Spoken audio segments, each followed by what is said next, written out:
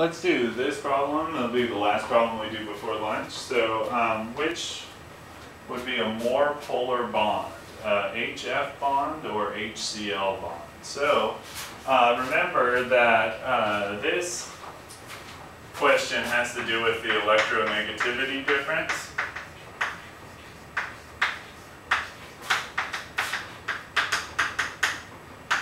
So you're going to have to look at the electronegativity table. So if you look at your electronegativity table, which I'm about to do right now,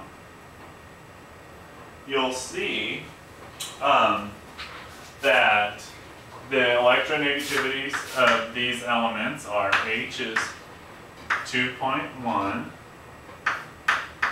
F is 4.0, and these are in units of debye, capital D.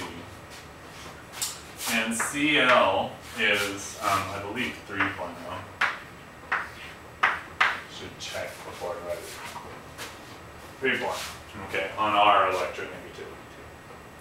So, what are you going to do? Well, you just figure out what the difference is. So, the more electronegative minus the less electronegative, so 4.0, so we can say, let's do it formally. So we'll say the change, so this little triangle means change, and electronegativity, so the change in electronegativity between these two is going to be 4.0 debye minus 2.1 debye.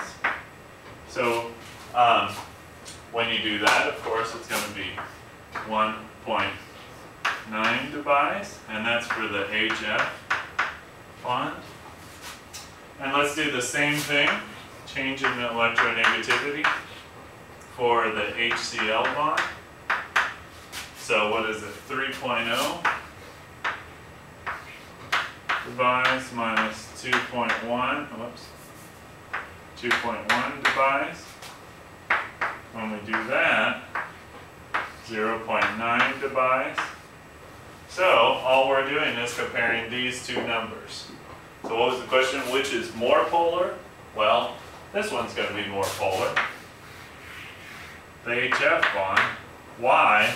Because the difference in polarity or the difference in electronegativity is bigger. Although this is very polar bond too. Okay. So that's how to compare bond polarities.